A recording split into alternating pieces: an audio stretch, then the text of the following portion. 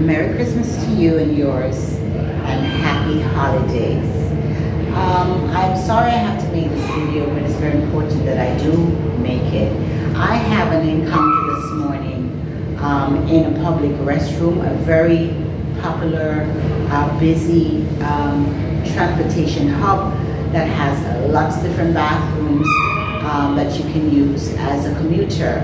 And because I was trying to make an early morning service, an early morning musical at a church, I venture out early, and it wasn't that early. It was like after 7, and I was using the restroom, and while coming out of the restroom, actually I was using the mirror. I finished using the restroom. I was just in the mirror fixing myself, and I decided I washed my hands and I was about to drive by those, you know, those portable dryer thing they have in the bathroom these last few years. And I was drying my hands, I was about to dry my hands actually.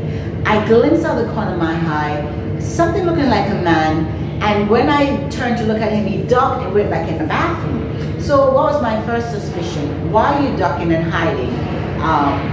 If you're using the bathroom and you're supposed to be a transgender or whatever. I know he was not a transgender because he dressed as a regular guy. It was more hoodie, street-like, baggy pants. He had a knapsack on his back, and a book bag on his back, and a hat, and just looked real street, and you know, didn't look right to me. So he went in the bath. He went back in the bathroom and would not come out. He would not come out, so I didn't dry my hand waiting for him to come out. He wouldn't come out.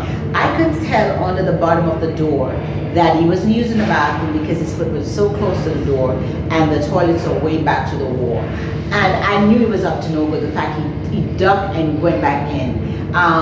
This is not a unisex bathroom. The men's bathroom was right next to us. There's lots and lots of rules of bathroom in both the men and women. That early in the morning, he has ample bath stalls to use in the men's room, and usually the men's room barely is crowded. Never have a crowd here and there. Any function I go to, anywhere I go to, there's a long line for the ladies' bathroom most of the time, and the men can just walk in and out. So he has no excuse to be in there. So I knew he was up to no good. So anyway,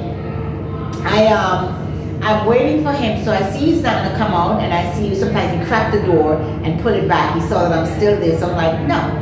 You want to use the bathroom, even if you use the wrong bathroom, or if you want to say you're a transgender, you use it and come out. The fact you're hiding and dodging from me, tell me you know you're up to no good, or you know you're doing something wrong. That's why you're dodging and hiding. Anyway, I pretend like I left. And I went back to the side where my belongings were, where I could see my belongings and where my belongings were by the sink.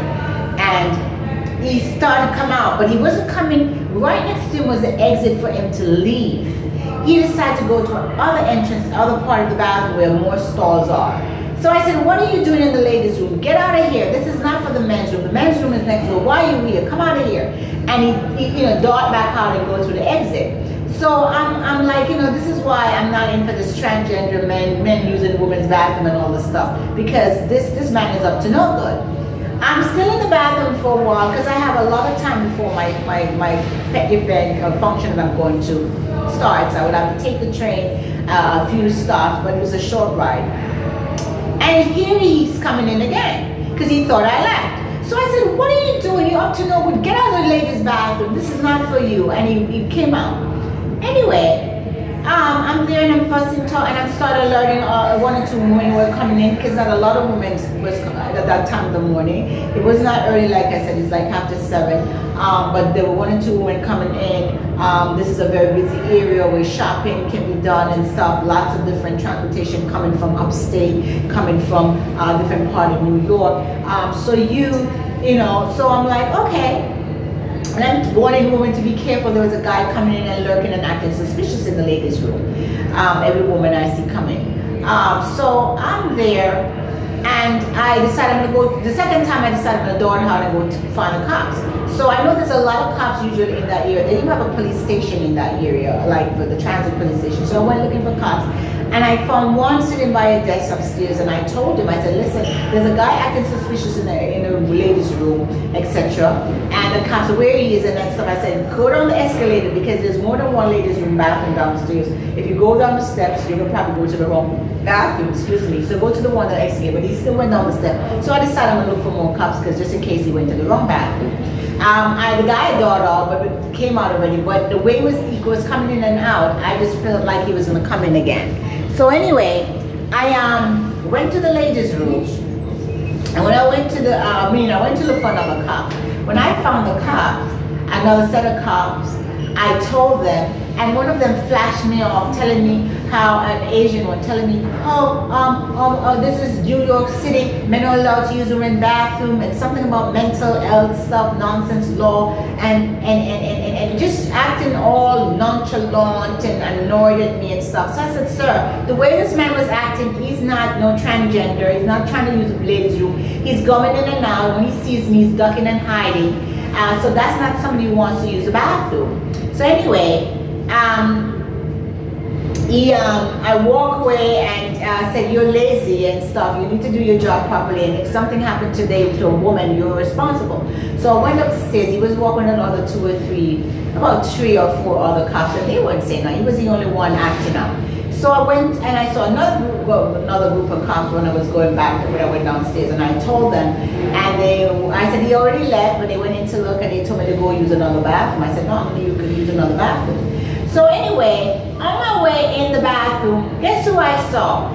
Hiding by the men's room next to the women's bathroom, dodging and peeking to see if the cops are leaving, and getting ready to go into the female's bathroom again. So he's getting ready to go into the female's bathroom again. And I realized this was, so I said, here he is, he's getting ready to go into the female's bathroom again. And the cops start going after him and start yelling at him, you're gonna get out, go outside, etc. And as a matter of fact, I was going in the bathroom, they were telling me not to go in the bathroom. And I'm glad I was going in there because I'm going in there, that's why I see him. And because I see him,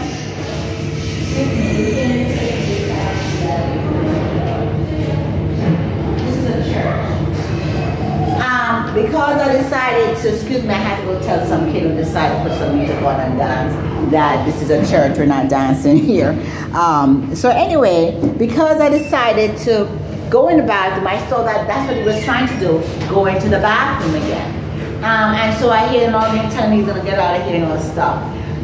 But it goes to show you how, I even said to the cops when I saw them, actually, I went in the bathroom. Not shortly after going in the bathroom and I'm in there again, I hear a child screaming and crying hysterically, run to the section over where I guess her mother was somewhere behind me in another section, and crying and said, he's stealing at me or something else. And I said, see, something happened. What happened to her? Because there was a man coming in and out and lurking in the bathroom the whole morning.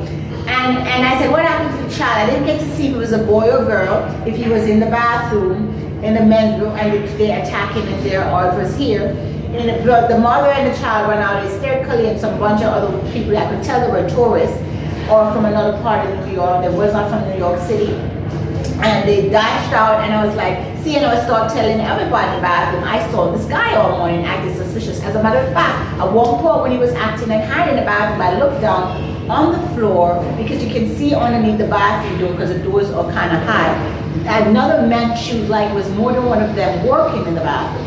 So I said, whatever happened to that child, those cops that I told first are responsible, because I did tell them that there's a guy acting suspicious, he telling me about laws and nonsense. There's a difference. Not because, even if you have laws, you tell us as citizens we should look out for suspicious act. And when you have a citizen who look out and saw suspicious act, people acting in a way that's not normal, that's your right to say to them, hey, let me go and at least investigate. He telling me man can't use the bathroom and all this nonsense. And I know that was not a transgender. I know that was not a man who wants to use the bathroom. That was a man who wants to do some kind of criminal act. And so apparently something happened to the child. I don't know if he gets to touch the child or was showing the child something inappropriate or whatever, but the child was very hysterical and crying. And so on that note, just be careful when you are in public place, especially this time. this time of the year is busy and you're in certain areas where there's a lot of tourists and transportation, lots of people. Just be careful, and especially if it's during the time when there's not a lot of people out. Like if it's very early or very late. That's where the criminals mostly want to strike. Also be careful, because then they know you're using makeup, putting on makeup in the mirror, and you put on your things. I don't know if he was trying to steal or he was trying to do something sexual. Either both or one of those things he was trying to do. So just be careful out there. Men, some of you have your sons and you send them to the bathroom by themselves. Be careful sending your sons to the bathroom by themselves, because there are creepy people out here going in the bathroom. And this is in the ladies' room that I saw, that in a public ladies' room this morning. So be careful, protect your family, protect your possession this time, because there are criminals out. Enjoy the holidays, enjoy New York City, but be careful, because there's a lot of stuff happening right now, and there are people looking to harm other people and hurt them, either physically or financially. Enjoy your holiday, have a happy holiday, and be very careful. Thank you.